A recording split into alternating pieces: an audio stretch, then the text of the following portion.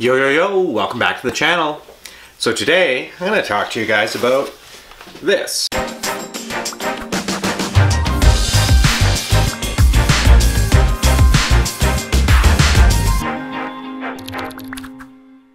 So today, I'm going to talk to you guys about this.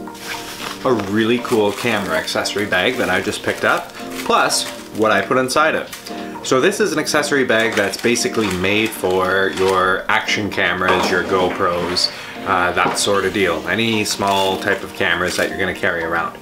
What I love about it most is that it has a padded compartment with internal dividers that you can actually take out and size up to your camera. Let's talk about what cameras I actually put into those padded little pouches there. So the first camera I have is my Sony action camera, the original, which is an HDR AS15. I'll put a link in the description below if I can find one for it, but it's pretty old, so I still love the video that this thing takes. It takes great video. It has a little bit of a larger battery. It also has quite a few inputs and outputs on it versus the newer ones. The downside is that the case isn't waterproof itself without it being inside the designated waterproof case. So that is my first action camera, is an HDR AS15 Sony. Love it, still use it. A lot of my videos that you've seen with this camera would have been with the headband attachment, which I carry inside the case, and that's actually where that camera is attached at all times, to the headband. And that fits nicely in the case with the divider. The other camera that I carry in the case at all times is my second Sony camera, is an HDR AZ1.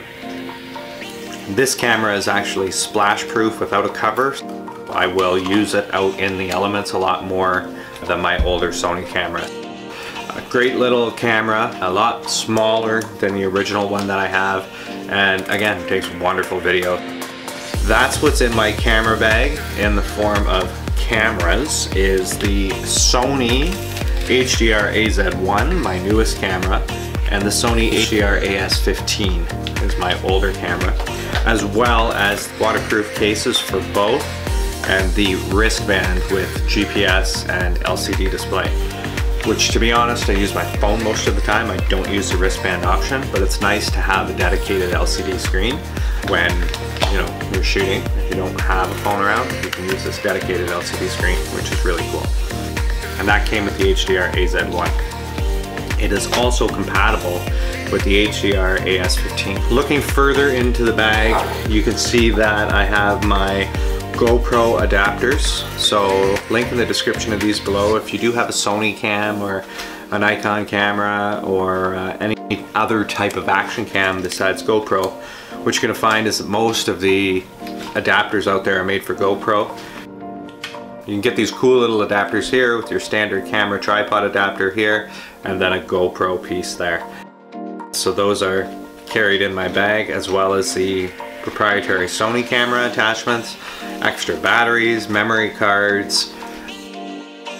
I have my selfie stick inside here as well, GorillaPod, some Moment lenses, and that's about it. So that's what's inside my camera bag. So we have everything we need for a full day of shooting. So if you're looking for an excellent camera bag to store all of your gear organized and protected, I definitely recommend the CamKix action camera bag. I have put a link in the description below, so if you want to grab one of those for yourself, just click that link. It's going to take you to the Amazon page.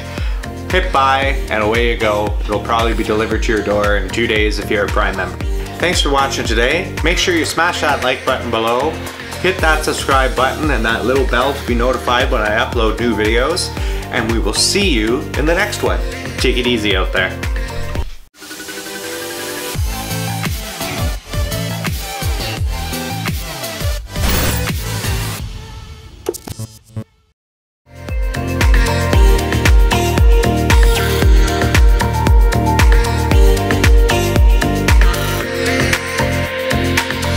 Hey everybody, thanks for watching today.